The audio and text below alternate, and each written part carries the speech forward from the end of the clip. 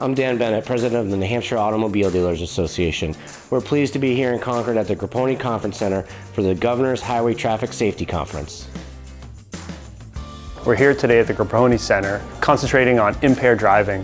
We're bringing together speakers from all over the world and local to tackle the issues of impaired driving, along with our partners in law enforcement, prosecution, judicial, state legislators, and traffic safety advocates. The sheriffs, the chiefs, everybody that's come here today that does their little piece to help this.